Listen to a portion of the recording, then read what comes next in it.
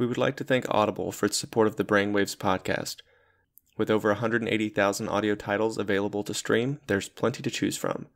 I recommend When Breath Becomes Air by Paul Kalanithi, the heartbreaking and yet beautiful account of a young neurosurgeon in training who dies from lung cancer. These and other stories can be yours for a free 30-day trial at audibletrial.com/brainwaves. That's audibletrial.com/brainwaves.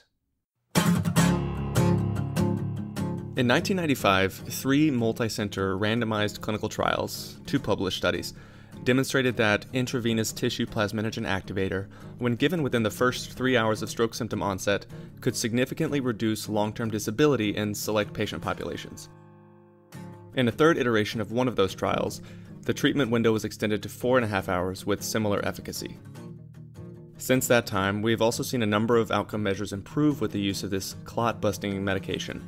Things like residual neurologic deficits, cognitive performance, and even mortality. In 2014, after many years of failed clinical trials, a new intervention was found to improve functional outcomes in selected acute stroke patients. These stent retriever devices, when utilized in the first 6 to 8 hours of acute stroke onset, could successfully extract large clots from proximal anterior intracranial vessels, meaning the terminal ICA, proximal MCA, or M1 segment, and select distal MCA segments. This treatment option is unbelievably powerful, like Death Star powerful.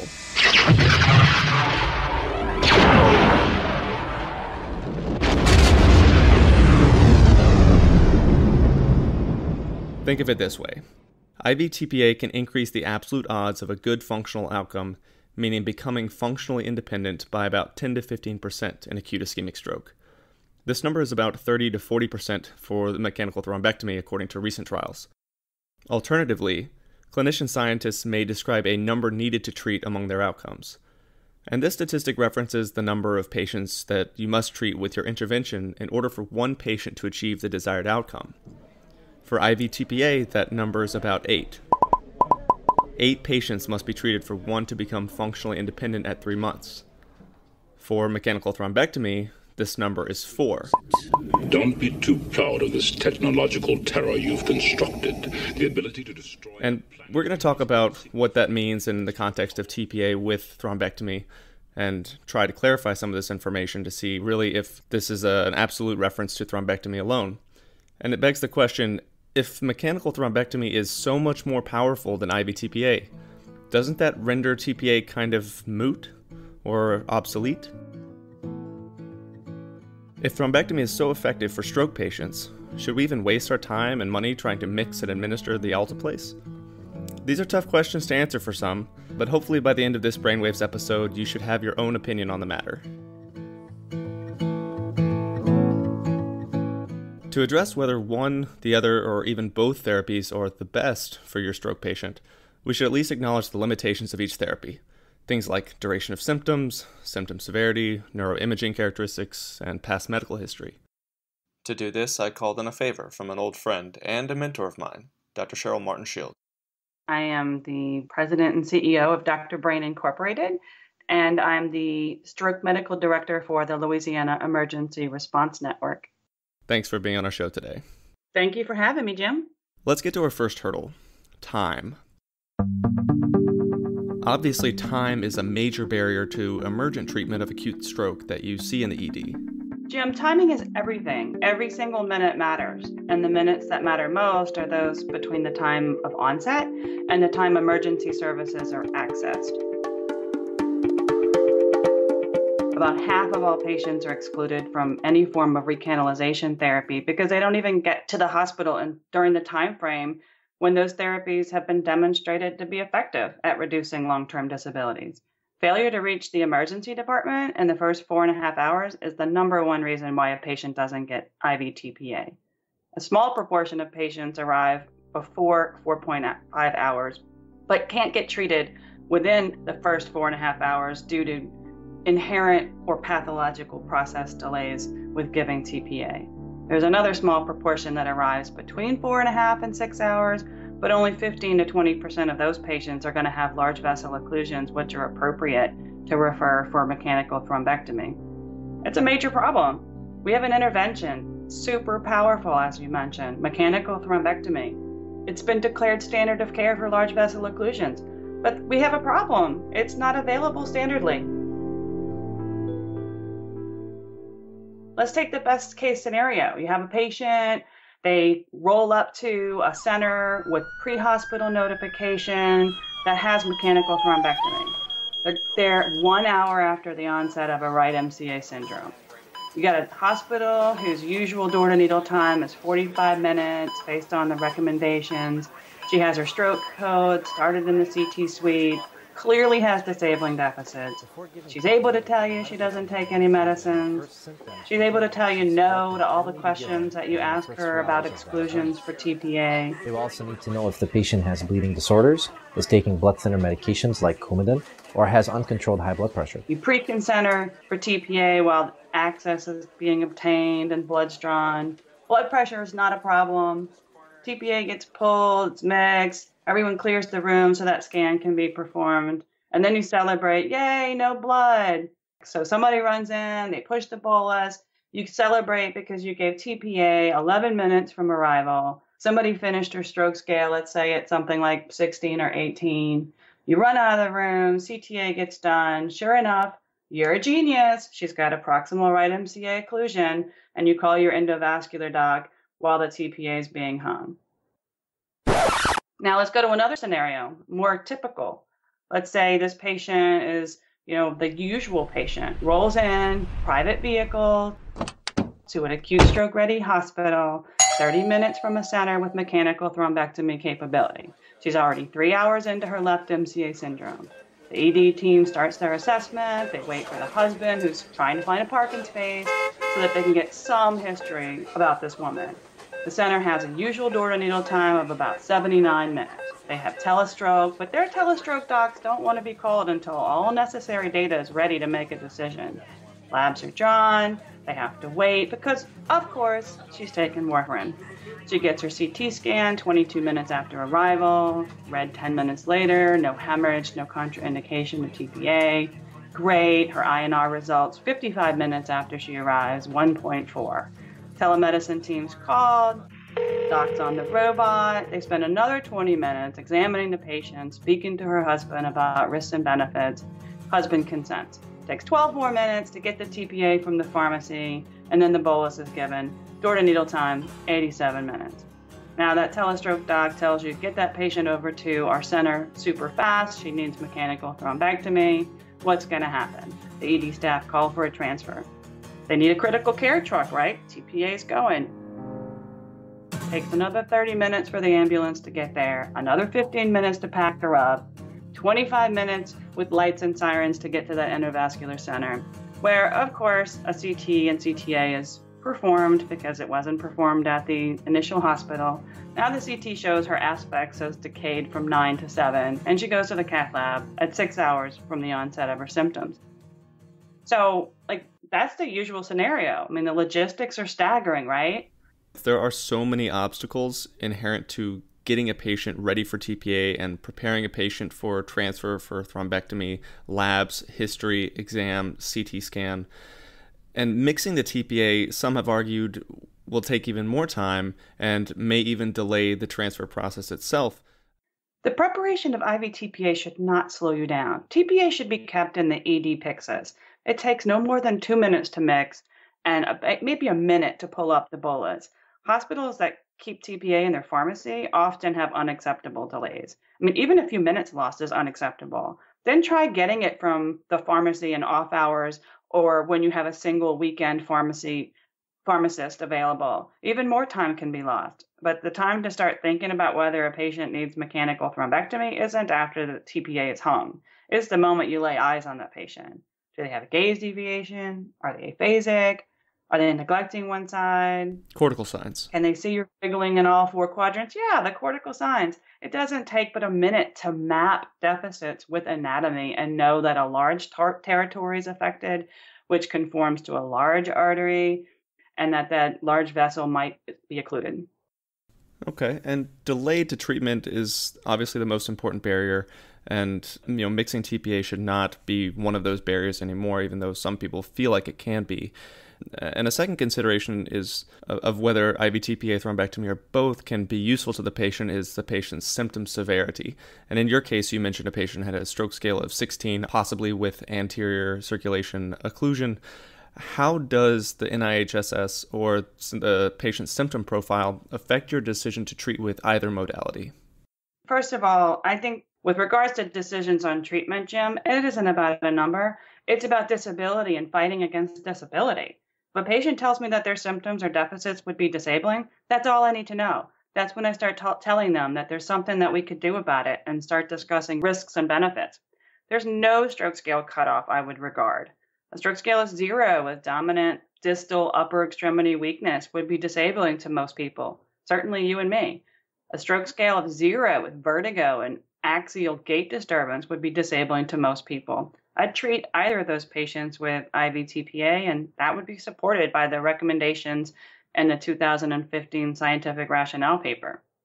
With regard to thrombectomy, it's the patient who should be treated, not the clot. If a patient has new disabling deficits, evidence of a large vessel occlusion, and a CT scan that looks good, meaning that they have a favorable aspect score, I'm going to refer them for emergent thrombectomy. I don't need a CTA to tell me that a patient has a large vessel occlusion, but there's valuable information that can be obtained in a CTA, and our proceduralists usually want the study. So it's important to have that built into your protocol so that you don't lose any time determining eligibility for tPA and giving tPA when appropriate, but also able to get that CT scan done. And while you mentioned CTA as a imaging modality to either identify large vessel occlusion, you said it's not necessary, but there are other imaging modalities that can be used or implemented to determine what degree of salvageable penumbra exists and whether or not mechanical thrombectomy may be superior. Can you talk about some of these other additional imaging studies? Sure. I mean, some people use CT perfusion imaging. You know, I've come full circle 2 or 3 times about CT perfusion imaging. I don't really need it. I use the aspect score and a combination of aspects and collaterals to determine whether or not I think a patient's a good candidate and has brain tissue that I can save. But a lot of hospitals do get a CT perfusion, and it does provide some very objective determination of the proportion of brain tissue that could be saved with the presumption that that vessel gets opened. You can also use a pattern on MRI looking at the relative difference of diffusion-weighted imaging positivity and the proportion of brain tissue on FLAIR that also shows evidence of ischemic changes. If there's mismatch between the diffusion-weighted image and the FLAIR image, that can show you also the brain region that isn't quite dead yet. One easily identifiable reason that a patient should not get tPA is that there are contraindications, either relative or absolute, to tPA, but the same contraindications don't exist for thrombectomy. When would you consider thrombectomy alone in patients? The only scenarios I can think of and can recall, which would make me skip tPA for a patient with a large vessel occlusion, are patients that get there such that they're out of the feasible window for tPA, but can get treated with endovascular, at least with groin puncture, by 6 hours. Which you mentioned is very few patients. Or they have current NOAC use or an INR greater than 1.70 while on warfarin, or they've been exposed to heparin. Surgery with a high chance of a bloody outcome, and if they're actively bleeding systemically, those are the scenarios for which I would skip tPA and work towards getting that patient to the cath lab.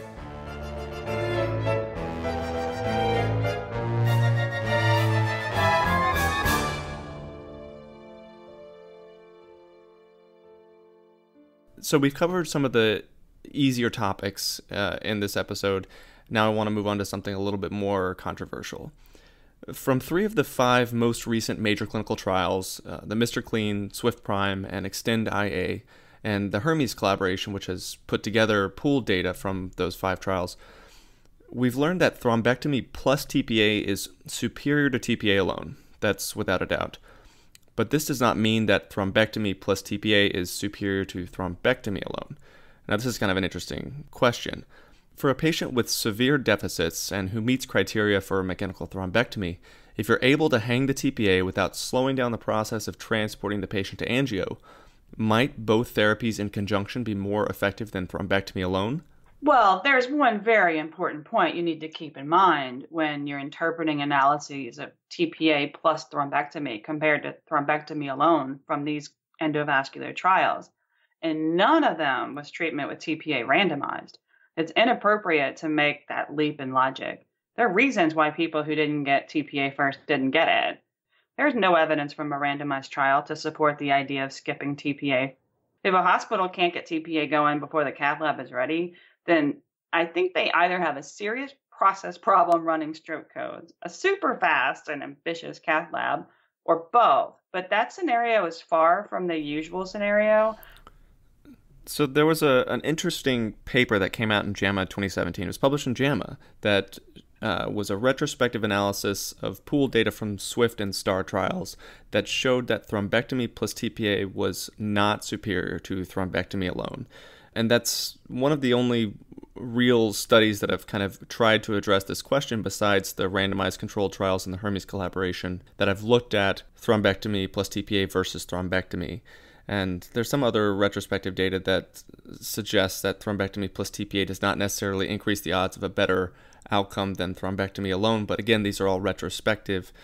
Dr. Jim Grotta, who's a world expert in this field and practices in Houston, has called these findings and the SWIFT and STAR pooled analysis a dangerous and ill-founded conclusion.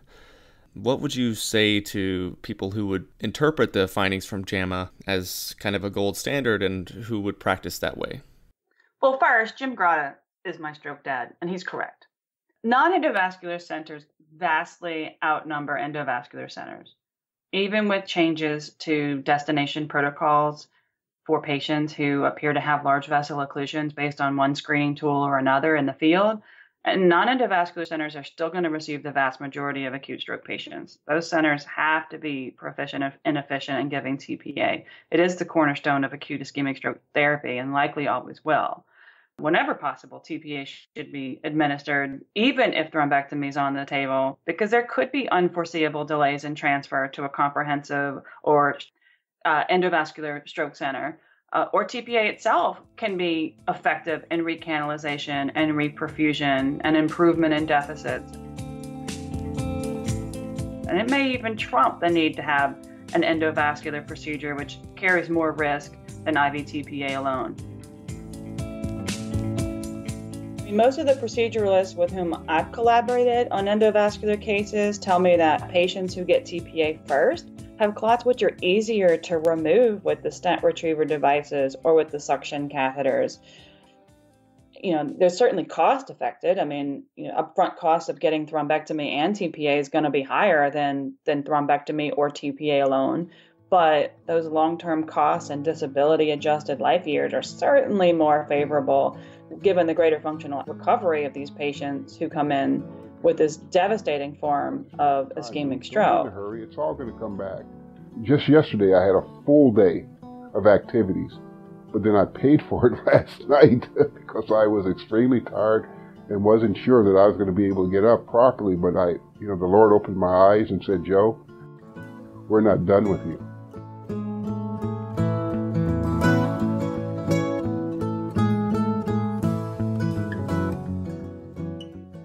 So I think that the balance favors being aggressive and using all modalities of therapy that have proven benefit.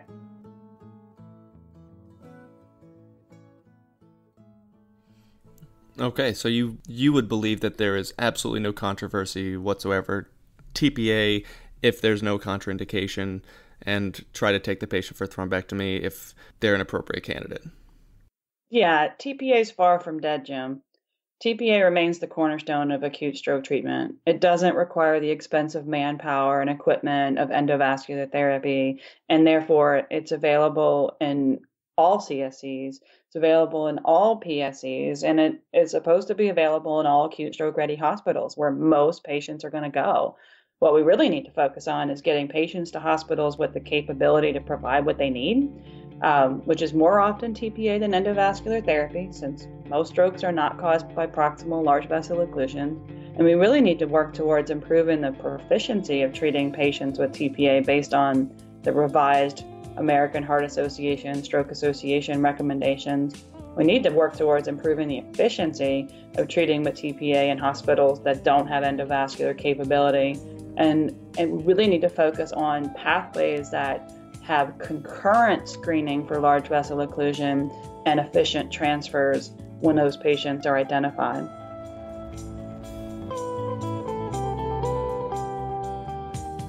So let me just try to summarize what we've discussed today. In the major clinical trials in the Hermes collaboration, the patients received thrombectomy and tPA in the majority of cases, and the thrombectomy arm ended up doing better. And it's probably and most likely related to the fact that these patients also received tPA.